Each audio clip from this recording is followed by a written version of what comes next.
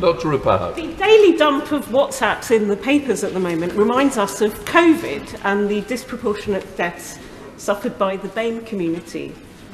What with that and the figures that show a 20-year gap between life expectancy in our most affluent wards and the poorest wards in this nation, why is it that the government scrapped a proposed white paper on health inequalities? Mr. Speaker, as I just said, we're driving forward all that work through the major conditions paper. But in addition to the things I've already mentioned, we also have the Start for Life programme, another £300 million to improve the start that young people have in life. We are absolutely committed to tackling these health disparities and driving forward work on all fronts.